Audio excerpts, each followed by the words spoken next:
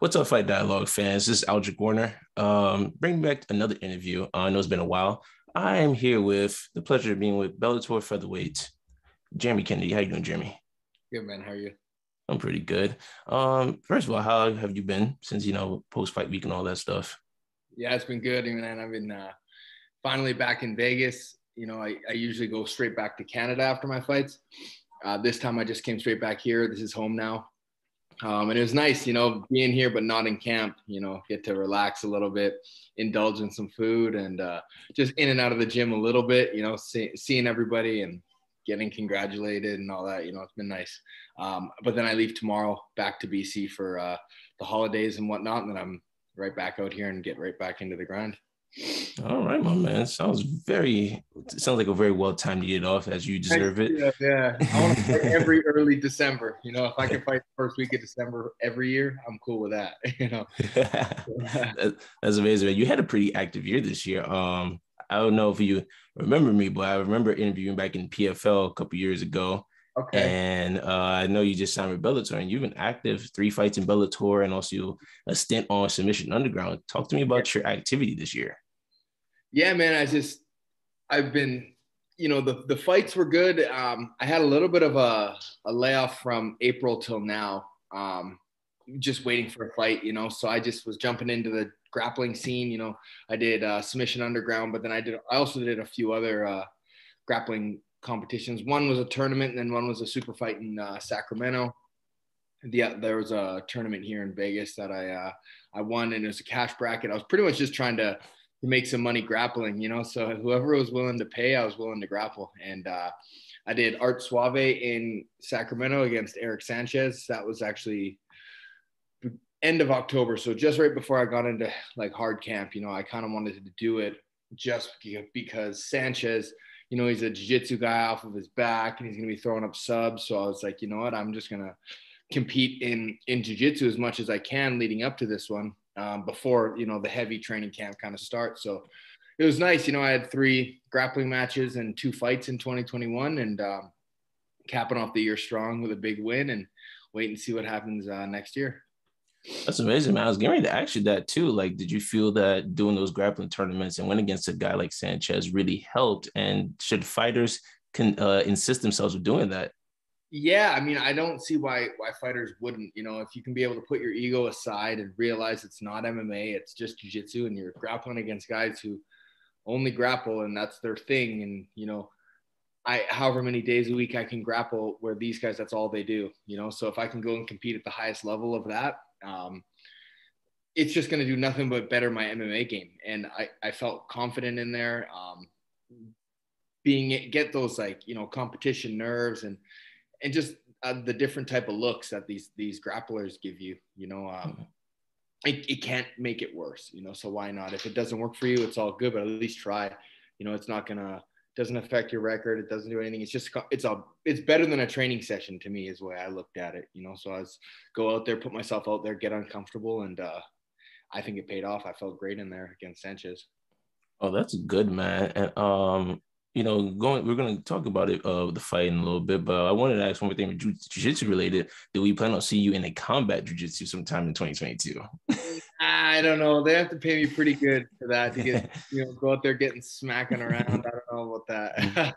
I mean, I like all type of the grappling scene, and this coming year, this 2020, I plan to really bump that up, and try to compete as much as I can. But I don't know about combat.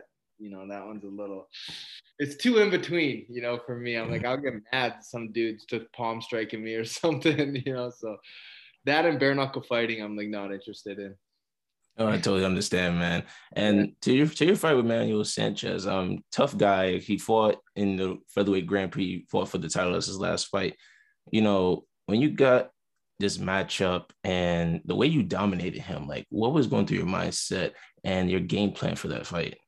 Yeah, he was a dude that I knew as soon as I signed with Bellator that I was going to end up fighting eventually. He's been around forever. He's probably like the longest running featherweight outside of Pitbull and maybe Weichel. Like those 3 are just the top. Those are just staples, Bellator guys. So I knew I was going to face them. And when I got this call, I was excited, man. I thought I matched up great with him. I was helping Mads get ready for the fight back in July when he fought Sanchez. So I was like, I kind of knew the blueprint essentially of where I would have a lot more success. And I think that route was, you know, the grappling, heavy wrestling was going to be a big difference. And on the feet, just staying calm. You know, he was a little too over aggressive, which made the takedowns easier. And I would have liked to strike a little bit more, but it's really hard when a dude's just, you know, running at you, throwing punches. That it was simple level changes. We're able to take him down and control him pretty easily there. And yeah, once you find that success, you know, it's pretty easy to go back to the well each round, you know, and rinse and repeat and get a 30-27 big dub. And, you know, the rankings came out. I was a little upset about that, but it's all good. You know, I'm still raising, you know, number 7 now, and big 2022. Yeah, man. Like I said, you put on a great performance, but I can agree. A lot of people were like shocked that you weren't at least in the top 5. Or even above Sanchez. That's what I don't. Yeah, so it's like he fought a top 5 guy. This is why people hate the rankings. I'm like, it doesn't matter to me. I get paid the same. I fight the fights. It doesn't affect it. It's a status thing really right now. And unless you're fighting for the title, but that number between your names pretty interchangeable. I think once they start making these, I mean, there's no Bellator card in the next month or so, but once they update the rankings, I think they'll kind of fix it and realize that, hey, I got to be above the dude I just beat. You know? Yeah. So we'll see. I mean, I'm not sweating it, but it's all good. Yeah, for sure. And 2022, man, like what matchups excite you? Of course, I've been hearing when, you know, you wanted to fight Pedro Carvalho because you guys have had some back and forth. But other from that, is that the main one, or like any other fights like top 5 like appeases you? Yeah, that's the one that really is. I would love. You know, he seems like he wants nothing to no part of it. You know, so I'm not going to chase him around forever. That's the one. You know, the Borix rematch is always there. I really want that one. I don't think they'll give that to me right away. I think I still got a little bit of work to do, but that one's always in my sights, and I want to still keep getting these legends, man. I want Weichel. You know, I know he just lost his last one, but he's only ranked. I think he's right below me. He's 8th. I'm 7th. I don't have to chase the top 5 right now. It seems like there's such a logjam up there. We don't really know what's happening with the belt. Yeah. If the rematch is going to happen, if Borix is going to get the title shot, like no one really knows. So I mean, I just want to stay busy, and I'm cool with fighting down the rankings too. I just want somebody in the top 10. I don't care. Coming off of a win, a loss, doesn't matter. I just fought the number 4 and it moved me up 2 spots. So I'm not really worried about it. I can fight 8, 9, 10, whatever it is. So I just kind of want to stay busy. I want to get first quarter of the year, you know, January, February, March, something like that. All right, cool. And you know, to the statement to your camp, shout out to Xtreme Couture, my boy Eric Nixick. Like, talk to me that culture that you guys have, because you guys had a very, very wonderful December, and you guys that same weekend, everybody won. And that name, because when people see gyms, they talk about American Top Team, or they talk about some other popular camp. I can never think about popular camp, but Xtreme Couture, Jackson Wink. Yeah. But Xtreme Couture, like, talk to me about this culture that you guys have going and the champions. It's vintage, you know, it's been around forever, but it hasn't really got the recognition, you know. And then just, I would say the last few years now, it's really been coming up. And I'm honored to be a part of it, you know, part of the core group.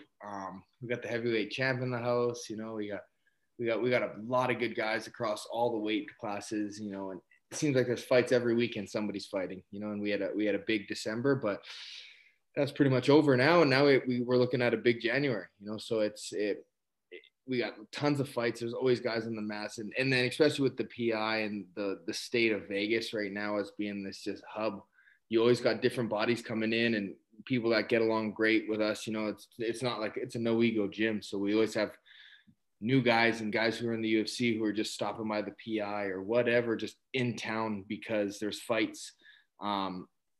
They'll be coming through, and we always get different looks that way. And it's not like it's animosity or anything. It's just open arms and open gym doors, man. It's the way we've kind of always been it. And so you get a lot of different looks, you get a lot of networking, see different bodies all the time year round. So it's been awesome. That's amazing, man. I know your teammate Kai Kamaka just joined the Bellator Yeah. family. Did you guys help each other prepare for your fights? Oh yeah, man. He's one of my main training partners. You know, both the same size, 45ers, younger guys, hungry.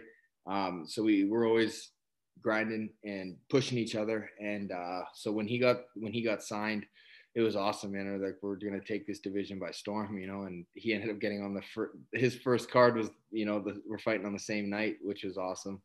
And yeah, we're gonna get back into it. I think he's gonna do big things too. I'm excited to see what they do with him, and he's going to crack these top 10 pretty quick here. Just a couple more fights, and yeah, we're taking this 145 division over, man. Oh man, that's dope. And like you said, you've had champions people come by. Like I know the bantamweight champion of the UFC, Aljamain Sterling, has been In there a there, couple of times. yeah. Yeah, has he like incorporated you in his camp for the prepare for the rematch with Pierre de Jan? Have you guys like ever worked together by the chance? Yeah, no, we've worked together a bit Mm-hmm. when he's been in town. You know, he even long before the first fight with Jan. You know, some wrestling and jiu-jitsu and whatever pro practices at Extreme. I've seen him at 10th Planet and worked with him at the PI a little bit, but nothing too specific. I don't think I'm quite the look for Peter Yan. But I give him good work, but yeah, I think he's I don't really know what his plan is for this upcoming camp, if he's going to do it out here or back in New York, or Mm-hmm. where he's going to be or what he's going to do, you know. So but yeah, he's an awesome guy. He's a good guy to have in the gym, and he's a good body outside of, fight specific sparring and stuff like that, but good rounds of wrestling, grappling, and everything like that too. Yeah, and another thing I saw was in your gym culture, you guys emphasize being a good training partner. Can you Yeah. tell those, and no matter what competitive sport that they're in or sport, what it means to be a good teammate or a good training partner? Good teammate, good trainer. Like our biggest thing is just trying to get back in the gym right away after you fought. You know, it's everyone leading up to your fight. You're living in the gym, and all these training partners are helping you out, and then it's their turn, and you fight, and you're gone. You know, so it's an emphasis to, really try to get back into the gym right away, help these guys out when it's not your turn, right? Like I just fought, and I was back in the gym, helping guys out whose fights are coming up now, and it doesn't matter. Like a lot of guys like to take time off and disappear, and then come back when it's fight time again, right? But it's just being a good teammate, being there year round, day in, day out, helping these guys out. And whoever's up next gets the priority, gets the focus. It doesn't matter where you are in what organization or whatever it is. If you're up next, let's be a good training partner, a good guy, and support this guy and give him everything he needs, leading up to it. And then right when you fight, get right back in here and help everybody out, the next guy out, because there's always somebody else coming up. Oh man, that's amazing. The consistency and the hard work. And I saw the slogan you guys have, rents due. So that's so that's What's dope. that? The slogan rents due. Yeah, yeah, yeah. Absolutely.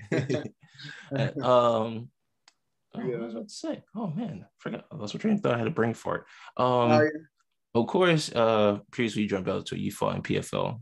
yeah. How has the organizations been different? And since joining Bellator, did you feel like it took your career on the trajectory you needed? And was PFL anyway, fighting PFL help that trajectory? I think everywhere, with even starting in the UFC, fighting there, fighting in PFL, it's all kind of just led me to where I'm at now. Bellator's gave me the right trajectory, give me a co-main event slot last fight against, top 5 ranked guy, long-time guy. They see the value in me, and that's what I love, and I'm excited to grow with Bellator. I'm only 29. I've been fighting for a long time now, over 20 pro fights all over, the world and organizations. And Bellator, I just love the featherweight division. I love the competitive. I love where I'm at. I size myself up with all these guys in the top 10, and I'm just excited, like genuinely excited to see what name gets put across my desk essentially, and what they have next for me. And just back to back, giving me Borix at, I think he was ranked 3rd, and then Sanchez ranked at 4th. It just shows you what they see in me, that I belong up there, and I'm one of the top featherweights in the division. And yeah, that title shot's looming, and I think everywhere. I'm here at the right time. I'm not too young, not too old. I'm coming right into my prime, and I have all that experience behind me already. And with all these different organizations, I know how different promotions run and everything. And Bellator's just been from fight week to all around, just top notch. So I love it. That's dope, man. Yeah, And but before I let you go, to ask you a very funny question. yeah, Have yeah. you grappled with Francis Ngannou yet? No, I stay away from him, bro. He's funny, man. I always see different guys trying to jump on him and take him down, and two flyweights or whatever, a featherweight and a bantamweight, and I'm like, I don't want any of those problems. I see less people rip body shots on him. I'm like, you know what? I'm not messing with any of that. Oh man, that's dope. Yeah. And well, before I let you go, you want to let people know where they could find you on Yeah. at? Yeah, pretty much all my content, comes out of Instagram, Jeremy Kennedy 145. Twitter a little bit. I've been a little bit more on the sports betting side of things over there. So if you're into that kind of stuff, Jeremy Kennedy WC. But yeah, man, that's about it. Lots of content coming up these next few weeks. So make sure you check me out. All right, man. Thank you for your time again. Hope to have you back on soon. My man, thank you very much. Bro, have a good one.